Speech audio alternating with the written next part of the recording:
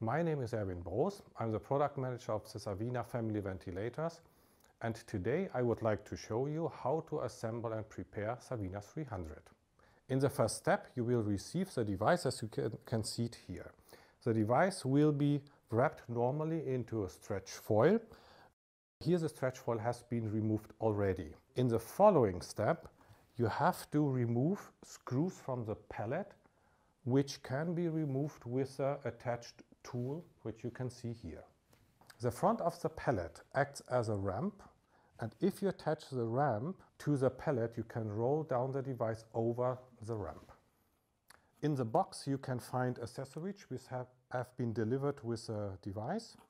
In this box there are flow sensors. In this packages you can find two expiratory valves,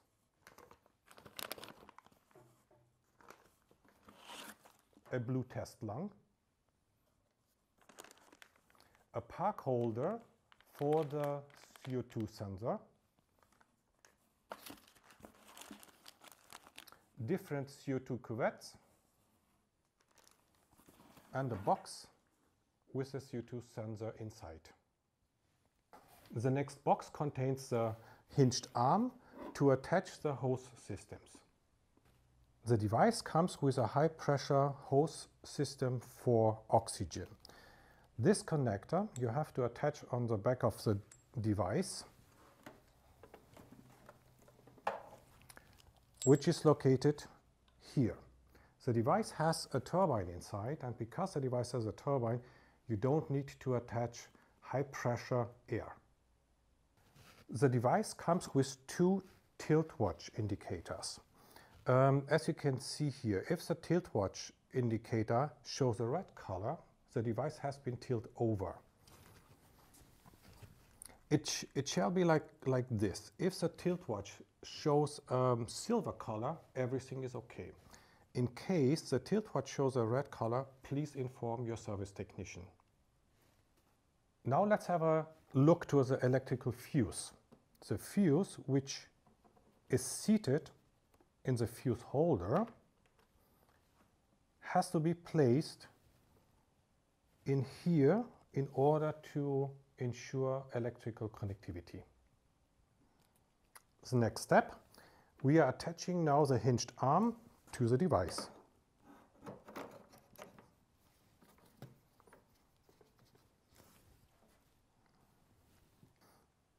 As a standard, with every device will be delivered two reusable expiratory valves, which is this one. Additional, as an option, you can find also disposable expiratory valve, which is this. To protect the device and the environment, we have a specific expiratory filter. This filter can be attached or connected with the expiratory valve like this. First, please remove the water trap and connect both pieces like this. Now we are attaching the expiratory valve to the device. In the next step, we attach the flow sensor. So the flow sensor is to measure the expiratory flow.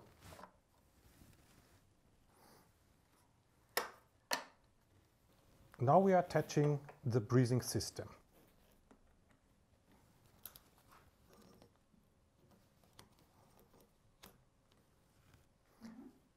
Now we are attaching the CO2 cuvette. The CO2 cuvette is needed if you would like to use CO2 measurement. We are attaching the CO2 cuvette directly to the Y-piece. In the next step, we are attaching the filter HME combination towards the patient. In case you are using the CO2 measurement, please connect the CO2 sensor at the back of the device.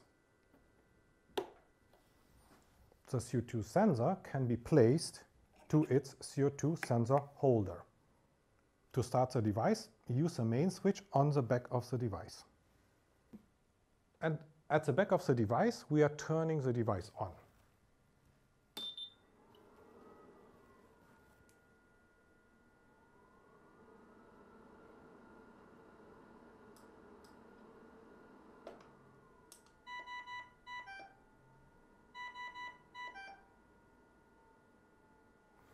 The device will alarm standby mode.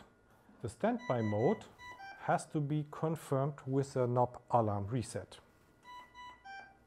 The next message, which you can see here, is to perform a device and a breathing circuit check, which we will do now. So in the first step, please go to the tab Device Check.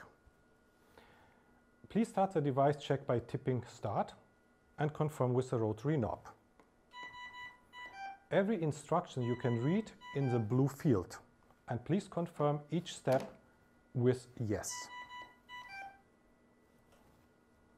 We are following the instructions and every single step will be confirmed.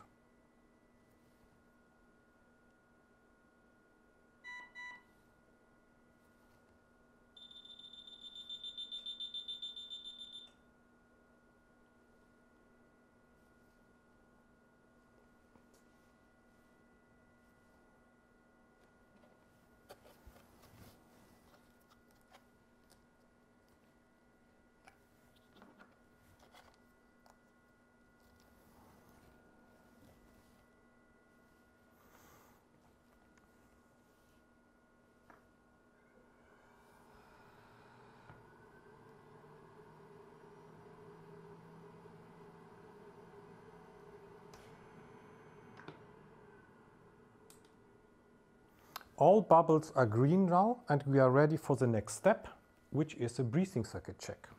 So we are going directly to the breathing circuit check. In order to perform the breathing circuit check, please check those three areas.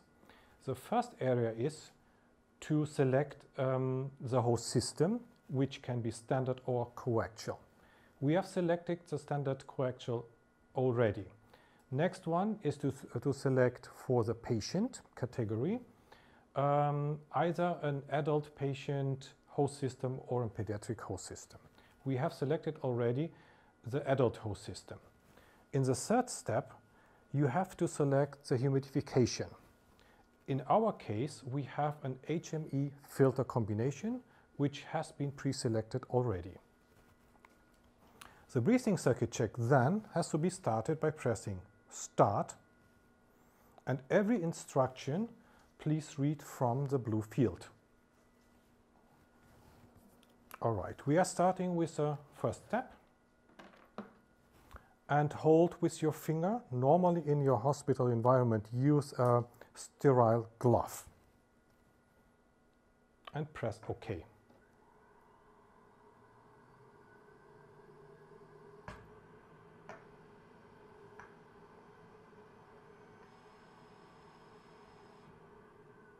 All right, the next step, the connector has to stay open.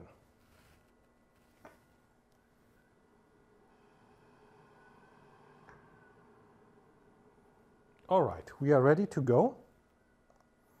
The device is now prepared from a technical perspective, so it's safe and ready to admit the patient.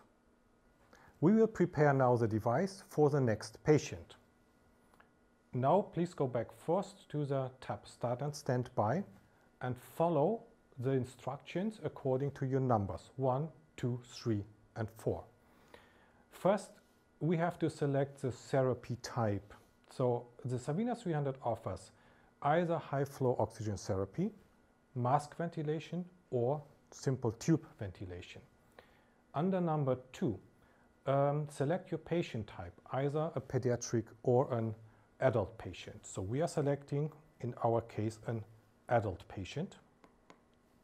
The device will now apply standard parameters for ventilation. After you have applied standard parameters for ventilation, please check in the menu by using those two knobs for the ventilation parameters and for the alarms. Please go through this and check it step by step. After all ventilation parameters and alarms has been adjusted, you are ready to start ventilation. Before starting ventilation, connect your patient and start with the ventilation.